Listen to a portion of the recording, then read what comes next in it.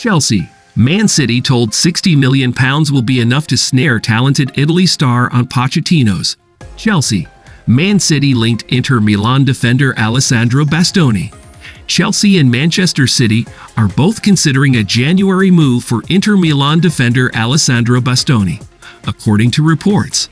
The talented 24-year-old has been one of the Italian side's most important players since breaking into the first team in 2019, and still has room for improvement. Bastoni has made 173 appearances for Inter to date, scoring 3 goals and making 14 assists. In the process, he has helped his side to win 3 major trophies, including 1 league title. The centre-back has also chalked up 21 caps for the Italy national team, so there is certainly no doubting his quality. It's no surprise to see Premier League clubs interested in a move for Bastoni, as he is considered to be one of the best young defenders in Europe. Inter won't let Bastoni leave on the cheap, however, so Chelsea and Man City will have to put their money where their mouth is to have any chance of a deal in the winter window. Chelsea. Man City keen on Bastoni. According to Italian outlet Calcio Mercato, both Chelsea and Man City have been keeping tabs on Bastoni ahead of a potential January move. It's claimed that a bid in the region of £60 million will be required to convince Inter into a sale. This is even though Bastoni signed a new 5-year contract with the club in July, keeping him at the San Siro until 2028. The report adds that Inter will target a move for Torino's Per Schuer to replace Bastoni should he leave in January, which suggests they are preparing for his departure. Mauricio Pochettino is thought to be keen on adding a quality defender to his Chelsea squad. Blues defender Trevor Chalobah is expected to leave Stamford Bridge this winter, so Bastoni could be brought in to replace him. The Italian could also be a long-term replacement for Thiago Silva, who is past his peak at the age of 39. As for Man City, they have only just signed a top young defender in Josko Gvardiol for £77.6 million at the start of this season.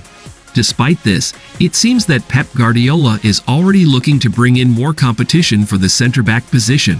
With that in mind, it will be interesting to see if one of the Premier League do make a concrete bid for Bastoni in January, as the report suggests. Harry Kane's lack of involvement is an exaggerated problem at Bayern Munich. Harry Kane has hit the ground running at Bayern Munich, scoring 10 and assisting 5 in 10 competitive games. Despite Kane's strong start to life in Bavaria, fans have been left unsatisfied with the England captain's lack of involvement. This has left many a fan baffled as to why the club spent €95 million on a player who is barely involved.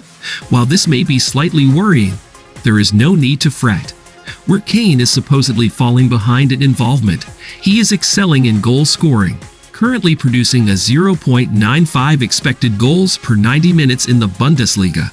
At Bayern, Kane is also surrounded by capable creators in Joshua Kimmich, Jamal Musiala, and Thomas Müller, who were all in the 90th percentile per their respective positions for shot-creating actions in the Bundesliga last season, thus easing his creative responsibilities. Lastly, while Kane's shot-creating action numbers are down compared to seasons past, he is currently providing 0.52 assists per 90, proving he is still a capable creator when it matters. Kane was brought in to score goals, and that is exactly what he is doing. Since the departure of Robert Lewandowski, Bayern has needed a world-class striker capable of scoring goals. The solution? Harry Kane. As far as solutions go, this one has proved highly effective. The former Spurs man has tallied 10 goals in as many appearances for Die Roten, while averaging 30 touches per 90 minutes across all competitions. Thus lies the problem. Or does it? Touches indicate how involved a player is in any given game. The higher the amount of touches, the more involved the player is. So does this mean the more involved a striker is, the more impactful they are? Absolutely not. If touches do not portray how effective a striker is, then what does? Goals. Let's take a look at Harry Kane's most prolific goal-scoring season, the 17-18 season. The Englishman managed a total of 41 goals across all competitions. An impressive tally, no surprises there. What may surprise some people, though, is his involvement across that season. Kane averaged only 31 touches per 90, only one more than he is currently averaging for Bayern. Another good example of a striker's impact compared to involvement is, arguably, the world's best striker, Erling Haaland. The former Dortmund man capped a phenomenal debut Premier League season, scoring 36 goals. But how involved was Haaland? In a 36-goal season, the most ever recorded in a single Premier League season, the Norwegian was only averaging 25 touches per 90. In a Manchester City team that averaged 65.2% possession and 787 touches per 90, 25 touches every 90 minutes was enough to make Haaland City's Player of the Season.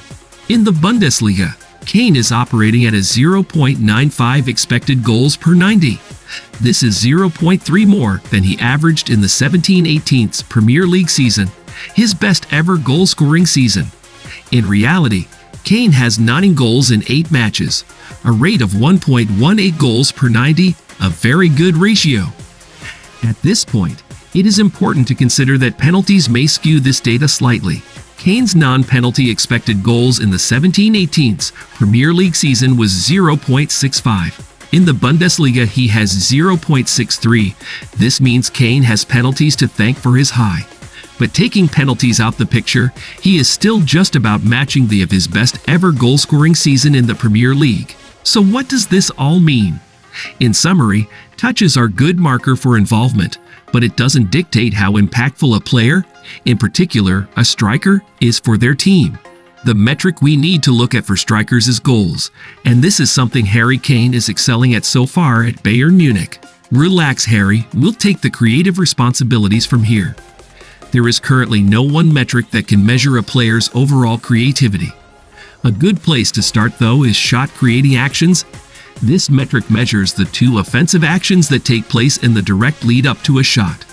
Let's take a look at Spurs' main creative contingent in the Premier League last season.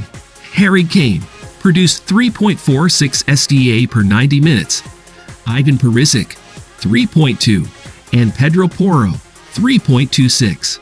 This ranks them all in the 90th percentile for their respective positions. Decent, however, not as good as Bayern's top creators.